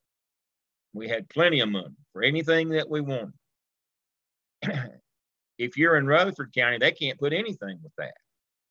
And so you get $8,000. So the total spent on a kid in Rutherford County is $8,000. The total in Mecklenburg County is $14,000. And so that's what the lawsuit proposed is, the state pulls back money from Mecklenburg and gives more to Rutherford. So in the end, they both end up with 12. And but it was decided that no, that will not happen. Not only does the state not have a duty to do that, the local can't do it either.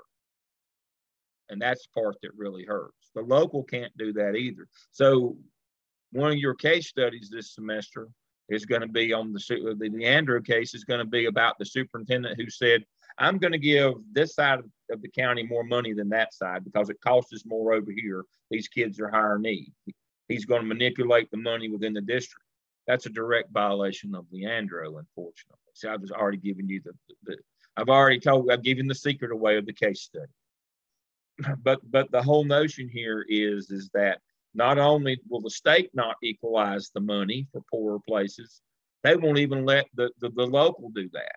And so the latest case of a superintendent trying to do that was in Chapel Hill, Carborough. So what she decided that, Chapel Hill, Carborough is one school district. Now, if you know anything about that part of the world, Chapel Hill is mostly white and affluent, and Carborough isn't.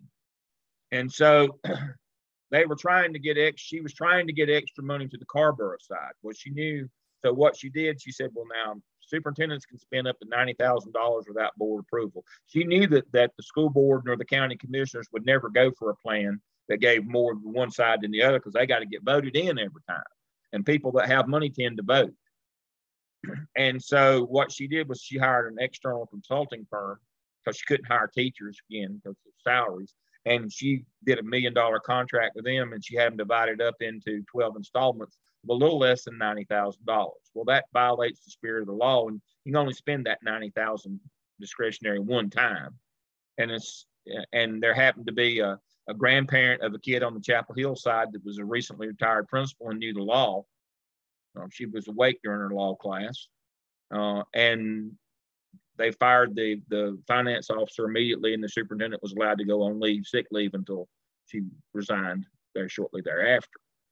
That recently happened in Chapel Hill, Carborough. So the notion here is not only will the state not make up for deficiencies, you're not allowed to even inside your own district. So you've got to understand, the state sends a per pupil amount. It's got to go to, that money's got to follow that kid. It can't be moved anywhere else. You can't move local money unless it's in the budget. And you can't move federal money. And so, but that's all because of what happened from 1954 to 1966. 54, no longer a dual system. Nothing happened for 12 years, Civil Rights Act. And then we started integrating. When we integrated, the state got out of the school building business and said, we're out of this. We're not going to be involved in this. We don't believe in this integration. We're going to get out. And so that vestige of that is still, we're still feeling it today. And some nearly 30 years later, a lawsuit. Now, there was some money to come out of the Leandro lawsuit, West Ed finding, and they've told, the judge has now said that the General Assembly has to pony up $2 billion to try to address some of these inequities, but it's pork barrel money. It's not a funding formula change. But now the General Assembly is fighting that. I watch that every week. They've got a new judge, and I don't think he's going to fall through with the $2 billion. I think they're going to settle for about 800,000 or 800 million, and it's not going to go where it needs to go. It's going to be about a third of what originally was bequeathed by the last judge. But they're fighting even that, and it'll stay in court. They'll never get it. And so, but if any Leandro money does ever come, it's just pork barrel. That means it's one time, and generally it can only be used for facilities then, and that's wasted. There was a commercial in the Charlotte area for up in one of the northern counties above us, where they had built a new cafeteria so that all 300 of the kids in the high school could eat lunch at the same time. And I thought, well, if you're not smart enough to figure out how to run 2 lunch shifts, I could have come and told you how to do that. What significant educational advantage do you get that all 300 of your kids can eat lunch at the same time? I didn't read that part. I missed that day in school. But I mean, that's kind of stupid things that we've done with that money. Now, where does that pork barrel money come from? That would be the education lottery. So that was the outcome of the Leandro case is, no, we're not going to change it. Poor kids, you're just out of luck. But we're going to have a lottery. And there'll be so much money, it'll just be like manna from heaven. That was a front page quote in the local paper. It's going to be manna from heaven. What? Less than 3 cents ever gets to public school for every dollar spent on the lottery, less than 3 cents. And lotteries are regressive tax on poor people anyway. If you don't know what a regressive tax is, look it up. It means it's punitive against people without much wealth. But that's how we got the lottery, was the Leandro, the group that said, nope, we won't do the right thing, but here, have a lottery, which just made people poorer. Which that's like handing somebody a lighter fluid. Here, put that on that fire, make it go out. That just made it worse. But that's where we are now with funding in this state. So you will need to know everything, the ins and outs of Leandro. You'll need to know that. Because that's the tune that we march to in North Carolina in terms of funding is the Leandro decision, and then the West Ed decision that came down.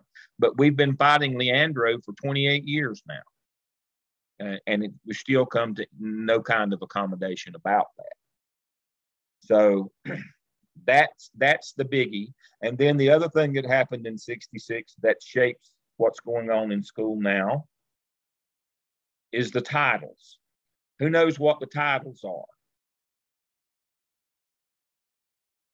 Title 1, Title 2, 3, 4, 5, 6, and 9. What's Title 9? Anybody know?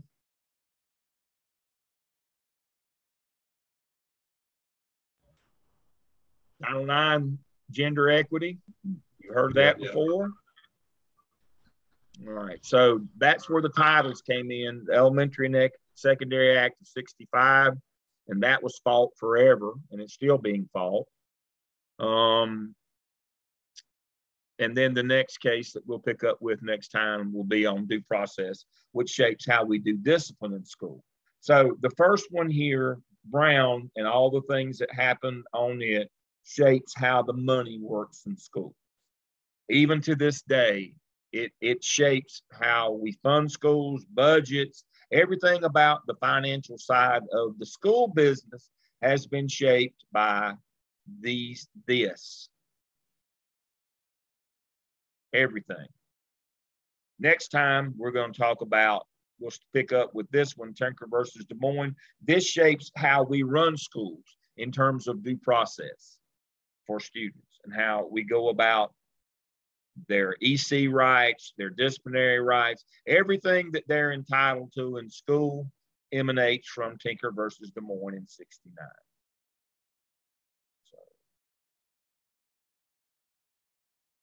So that catches us up to speed to where we need to be. All right, questions you have for me about school funding, about budgets, about how school works financially, who pays for what. It's amazing to me. We had a fellow in Mecklenburg County that was running for the legislature, and he ran on a platform of, when I get to Raleigh, I'm going to get more money from the state to build more schools. I can't make that up. And people actually voted for him. Not enough, thank goodness, that he got elected, but he actually, that was his platform. He didn't even know that the state doesn't give you any money for school, to build schools or to keep them up or to maintain them. And what has really hurt us and what we really found during COVID was, unfortunately, technology is considered capital. And all of a sudden during COVID, we found what a digital divide that we have in our state. Because a lot of districts can't afford technology. And it's not like you buy it one time and you have it forever. You got to replace it on a regular basis. It's an ongoing cost. It's terrible. The cost of technology is just brutal. And the local has to absorb that. It's an awful thing. And when you've got buildings in disrepair, and you've got buildings to have to keep up, not much ever filters to a classroom. Questions or comments? Let's talk for a while. Y'all talk for a while. What do you think? I find it really interesting that, as a history teacher, that this, ultimately boils back to Brown versus Board. I mean, and all this funding and just, just inherent racism and segregation and, all that is still affecting us. I mean, we know it is, but I mean, here it is in in the money. He's exactly right. We live it every day in the school business. Yeah, it's kind of hard to dispute it when you see it laid out like, oh, this is why we do this and don't do that, and oh, by the way, the state doesn't send any money for that. And then pretty soon you figure out, well, this is not really just exactly right, is it? And it's not an opinion thing. You can track the dollars. You can see where the money comes from. And I haven't even addressed the inequities at the local school level. Now, in the community that I live in Lake Norman, there's 157 houses. It's a private community. Some of the kids go to charter schools, some go to private schools, and some go to public schools. Now, our local elementary school is Cornelius Elementary. One of the fellows that I hired and mentored as a beginning teacher at Eastway Junior High, he was principal. They built over on Washington Potts. They built an elementary over there as well. Cornelius is so big, we now have 3 elementary schools that have over 1,000 kids in them. We got Washington Potts, we've got Cornelius, and then we've got Royal Oaks, which is kind of down between Cornelius and Huntersville on the other side of town. And we got Blythe, which is kind of serves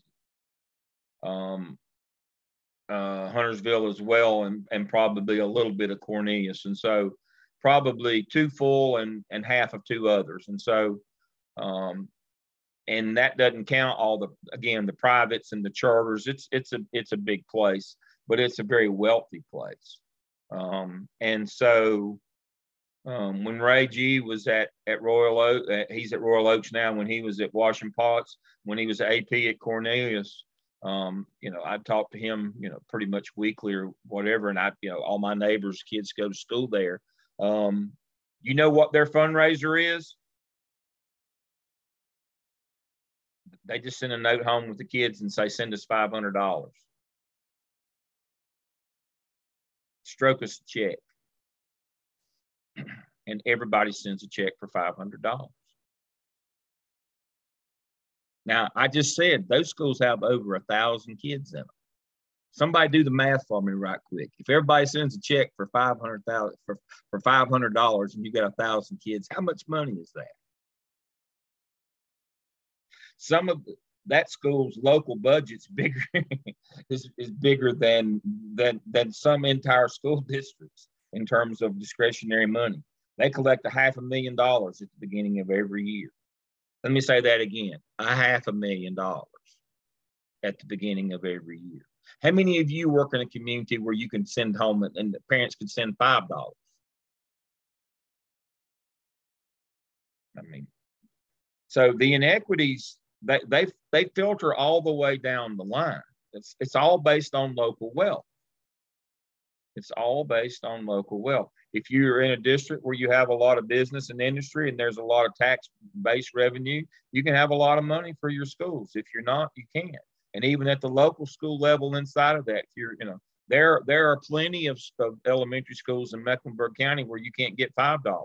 Hickory Grove, the parent sends you a note, can you send me $5 home? If you're at Hickory Grove, but if you're at Cornelius, you can send them and they'll send you $500. I mean, therein lies the issue. And so it's, it is, school is based on money, and the system is set up where the rich get richer and the poor get poorer. And until we change to a district power equalizing formula in funding that takes into account local wealth and school wealth, you're always going to have these inequities as long as you have a flat grant funding formula. It's just the way the world works. And those things are in your book, by the way. You can read about flat grant funding and district power equalizing if you want to get into the geeky side of things. All right. Other questions or comments before we talk about the OMA? Dr. Lamb, I have a question. Yes. When we're looking at the budget, do you want us to look at the budget for this school year we're in or the next year's school budget?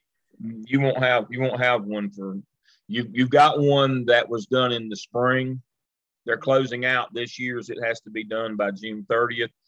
You can look at the one they're closing out. It'd be more appropriate to look at the one for next year to see where the resources and the impetus is going to be. But either one would be fine. Okay. Thank you. Yeah, good question. Next. Dr. Lamb. I know I got a copy of the school budget this week, and all those codes were crazy. So I had to sit down with my financial secretary, and she had to explain everything because it looked foreign to me. And see, it's not important that you see, a lot of times in life, what's important is you know what you don't know. And so what was valuable for you doing that is you can't just assume now that, oh, I'll pick it up. It'll be easy. Oh, it's self-explanatory. Thank you for sharing that. That's why I said you got to have a good bookkeeper. When you get on the job, then you would learn what all those codes are, and it'll take you a while then. What's important is that you know there are a bunch of codes, and that every one of them means you can spend that money different. We're not going to track through all that, but that's not important at this point in your career. But when you get there, I need for you to know it's not going to be as easy as I can just write checks, or we can spend this for that, or I'll just get I'm trying to get you to understand you got to be cautious with your money and how you spend it. Make sure that you've got an approval everywhere, and even if you don't know, you ask your area superintendent or your assistant superintendent that's in charge of you. Would it be appropriate for me to spend this money for that? And that's one of the things too. There's a political side, and thank you, Marcia. There's a political side to this as well. I put the first computer lab that was ever in a school in Burke County in 1992. You say, did they even have computers back then? Well, by today's standards, they really weren't computers much, but I put a little network. I did a little Ethernet network and put a little computer lab in an elementary school, and I had to pull some money together, but I used local capital money, and I had a pretty good amount. I had a big school, and the junior high was closing, and I got that allotment as well. But I had to make sure that politically that it was okay to spend it on that, because and I was given approval, and I did. But after I did, boy, I think they wish they hadn't have given me that approval, because there was political fallout. So because what did all the other elementary schools in the district, as soon as they found out we had a computer lab, what did they all want? Why didn't we get one? How come he got one? And then it became a political issue. And so, before you spend money on something that might not have ever been spent before, or might be controversial or new or whatever, you better check with your supervisor to make sure that it's not just the legal part that did I spend this money correctly, but it's also the political part. Is this going to throw somebody else under the bus? Is this going to shine a bad light on other people? Now, you people all seem to be very nice. I never worry about stuff like that. I don't have any feelings to get hurt. I don't really care, but you should. That's not that. I'm old and grumbly. I was old and grumbly even when I was young and grumbly. I really didn't care, but that's not the best attitude to take. You should you got to be a part of a, I hate to say team, but you got to be a part of a unit. And if you do things that causes other people distress, they'll generally pay you back when they get an opportunity. And so there's a political side to that as well. Yeah, you need to know what all those codes are, what you potentially could spend that money for. But the political piece of it is you should know when you're going to do something that might be stepping out from what everybody else does, that you might better get approval to do that before you actually do it. It may not be in the official process, but you better find out. But yes, there's dozens of codes. It's not important to know what they're all for. It's important to know that there are dozens of codes, and that it's not going to be as easy as what you think it is to manage this money. especially if you don't have a quality bookkeeper. You need a quality bookkeeper that can explain all those things to you and what stuff can be spent on. You don't want a novice doing that job. Just quite coincidentally, my bookkeeper, when I was junior high principal in Charlotte, his birthday was yesterday. Boy, he was a great bookkeeper. And I inherited a terrible one at the high school. Terrible. I had to move her after about a month, and I was able to get a real accountant who was actually lived within sight of the school and wanted to come home and be with her kids. And boy, she was wonderful. Debbie Greer, I'll never forget her. She did a great job. But a month with a bad one, that's like a lifetime with a bad financial person. We haven't had one all year. That's not going to go well at audit time. No, it's bad. I think they finally hired the what is it? Anyway, the number. Oh, what is it? Student records person has moved over to that role finally. But yep. Yeah, you can't operate without a good accounting person. You really need one. All right, let's talk about the OMA. Our time's getting short here. The OMA, again, is about building a legal master schedule, legal duty roster, legal supervision schedule. Master schedule is all of your classes, who teaches what, where, and when. There's a lot of things that factor into that. There's a process for master scheduling. I teach that workshop, and I should have already had this up. Let me get it right quick. I had some of this stuff. And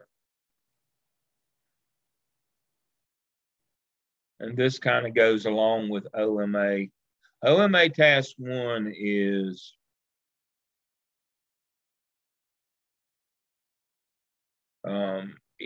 about gathering all the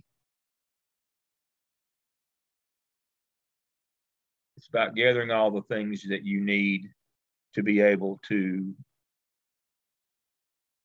intelligently build a master schedule, because that's what you'll do in task 3 is you'll build a whole new master schedule for your school. Now, some of you in high schools, it's going to be more difficult than some of you in elementary level, but one of the things I will let you do is you can do just a departmental one in high school if it's going to be too much to try to do one. So path to school improvement, there's that triangle again.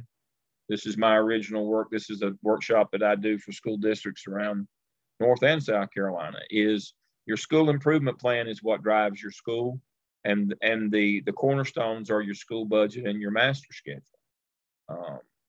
And the things that you'll need for your master schedule, and these are the things that you will need from OMA task 1 is your report card, that has your teacher quality. It has, I'm going to put this, if it's, I thought it was, if it's not, it'll be under this week's Zoom session 1. It has teacher quality. It has your academic scores, how you doing on testing. It has highly qualified. It has attendance. It has all those things. Your EVOS school report, how you doing on growth. Your a copy of your school improvement plan. What does your school improvement plan say that your deficient areas are? Just like you did for the app sale when you figured out what your gaps in achievement were and what subgroups. We need to know what it is. Your old master schedule, you need it. Your duty roster.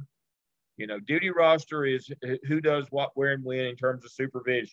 Who's on bus duty, who's on car duty, who's on lunchroom duty, those kinds of things, because that factors into your planning time and your duty-free time. When we can be training these people to do things, if they're always covering class or doing bus duty during their planning time, or we don't have enough planning time to actually do staff development, we're in trouble.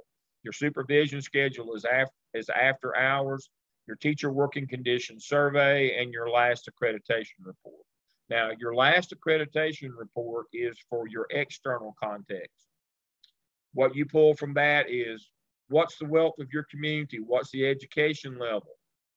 All of those, put your school community in context with state and local.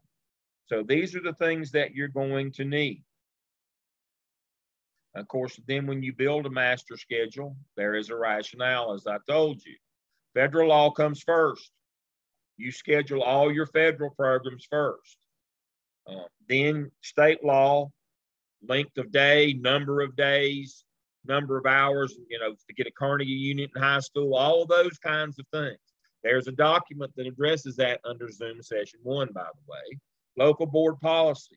Local board policy is, are we going to have a 4x4 block schedule? We're going to have AB day, how many minutes of math, how many minutes of reading. That is set by, in elementary school, is set by the local board. There's actually a non-negotiable list that all school districts have when you start scheduling that says we're going to have 90 minutes of reading every day. Or when we went to 3D reading, we had 120 for that year. That kind of stuff. Best practices, which is your EVOS performance data. EVOS will tell you who ought to be teaching who. It's talent, not time. One of the biggest mistakes we make is, well, this teacher's been teaching here for 20 years. She gets to teach the gifted group or the AP section in high school. No. And then teacher input, as I said, comes last. And so my story on that one is, I became high school principal. I had an AP European teacher, and I say that loosely. He never had a student to pass the AP exam for European history. And by the way, that has the highest pass rate of all academic courses is European AP. Never had a student to pass. And so at Christmas of the first year, semester change, I had a new teacher that I just hired. She was the best first year teacher I'd ever had. And I called her in and said, you're going to be teaching European starting this spring.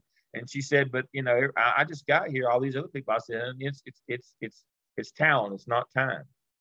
The data says that the fellow that I got can't teach a lick. I'm not sure he can spell European history. He's never had a kid to pass. Well, he'll be mad. He'll be mad as hell, but he won't be here being mad because he's out the door.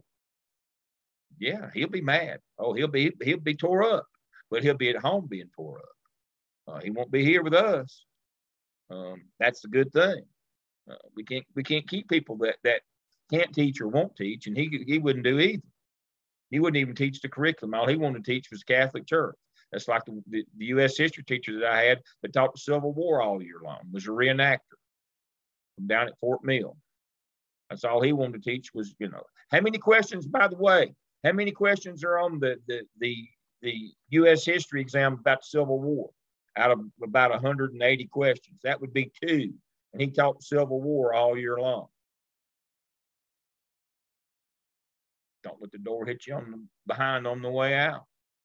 I don't think either one of them could teach, but I knew they wouldn't. And that's what EVOS will tell you, folks. I mean, again, we got to be champions for kids, not for teachers. If teachers can't or won't teach, we have to find them something else to do. They're looking for people over in the insurance business. We'll help you find a new career. But some teachers get better results out of certain kids than others. You're an idiot if you don't integrate that into your master schedule. So the actual task 1 says,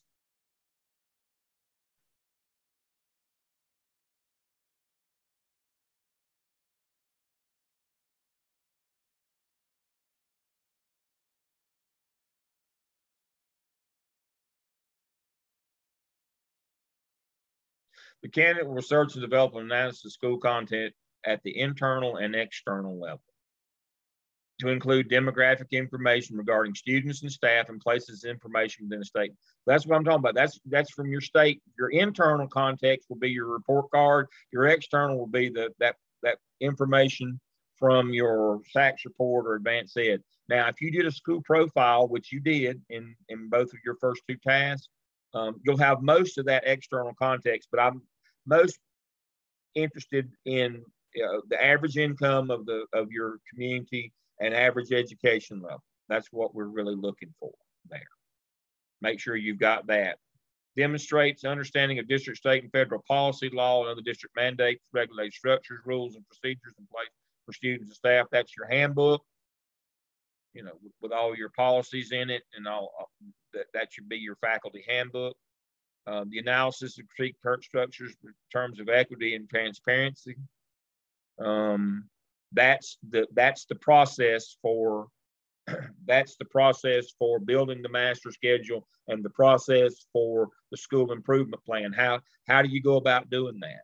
How do you go about building the schedule? How you go about building your budget? How you go about forming your, you know, do you follow the rules on meeting your school improvement team? Those kinds of things. Then you need to audit all of your special populations. That's all the federal programs in your building. Title I, CTE, EC 504. Also include your intervention team. You know, your MTSS bunch. Make sure you include that as well. Although that's state funded, they get the same protections as EC kids. So make sure you audit. What do you got at your school? What do you offer? What are kids are supposed to get? We've got a Title I program. This is who it serves. This is what they're supposed to get. We've got an EC program. We've got a gifted program. All those federal programs do an audit of them. And then you clearly describe the school budgeting process and procedures. Again, that's that equity and transparency. And then how much input the school improvement team has in building that school budget. So that's what all those things will lead you to be answered all these questions if you have all those materials.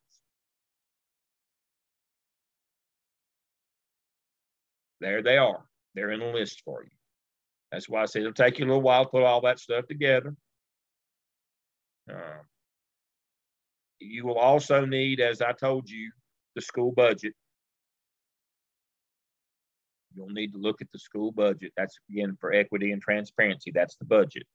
So in addition to these things, you will need the budget.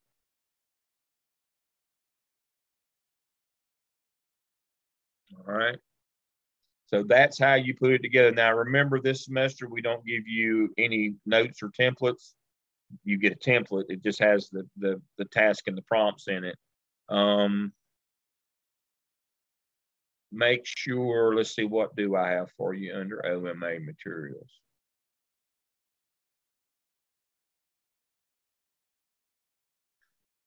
Again, the template just has the directions and the task, and then I've got an example for you. Let me see if I've got anything else that I could give.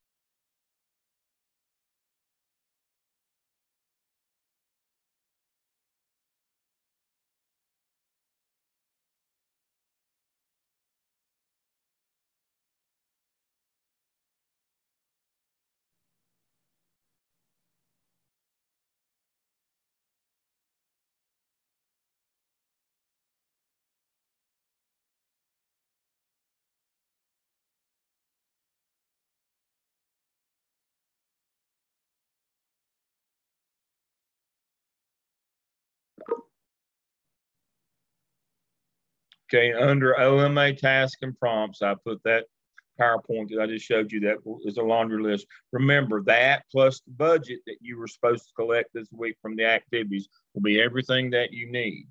Let me see if I've got something else that I might give you as well. I'm in a generous mood tonight.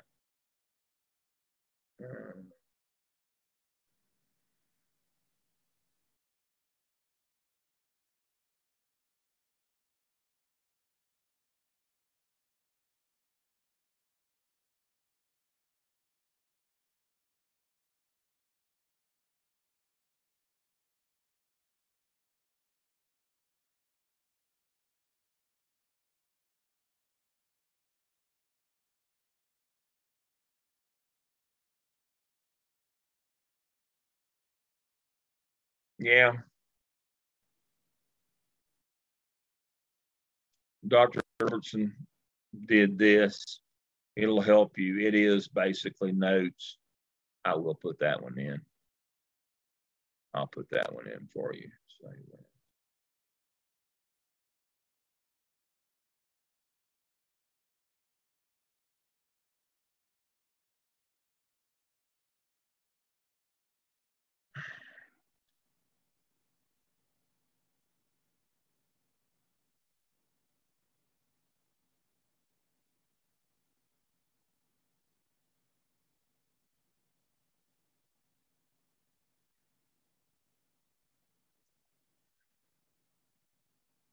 All right.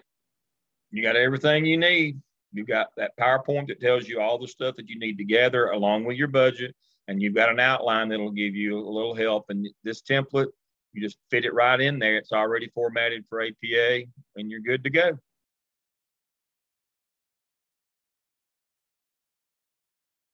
It's 8 o'clock. I looked up and it was just, I've had the time of my life. I never felt this way before. I swear it's the truth. And I owe it all to you. They filmed that scene right over there, just right out my window here, right at the beach of Lake Bowie. Right here at the resort at Brumman Ball where I am. My wife watches that movie every week and just cries. But that's our childhood. That's our youth. What else can I answer for you tonight? Can I see you for 1 second afterwards? I am available. All right. Dr. All the activities on the discussion board, when is that due by? August.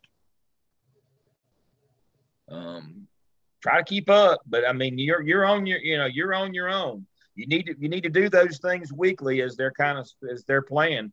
But I'm not going to send you a reminder on Monday. Everything should be due on Sunday night by 9 o'clock. Whatever's due that week. So this week's is due by Sunday night at 9 o'clock. But if you got it in by next Sunday night, what's that, 10 days or whatever, I'll be happy. But try to stay up, especially stay up. If it comes to a choice of staying up on your task, remember you got others depending on you on your task to do the reviews.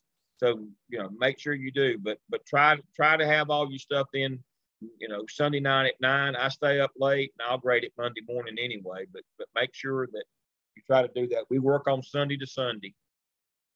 But yeah, I don't send out notices if you're behind. Midterm, I'll say something or I'll have a conversation, but I'm not going to audit you every week and see what you got. You're grown. You got real life responsibilities.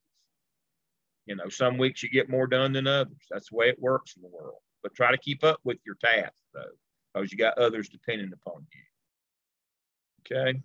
Mm-hmm. Anybody else have anything for the good of the group? I need to remember to send Emily an email congratulating her on Pierce. I think that's the only thing else I've got to do. Mm-hmm. All right. Okay. See you next week. Same bat time, same bat station. Have a good week.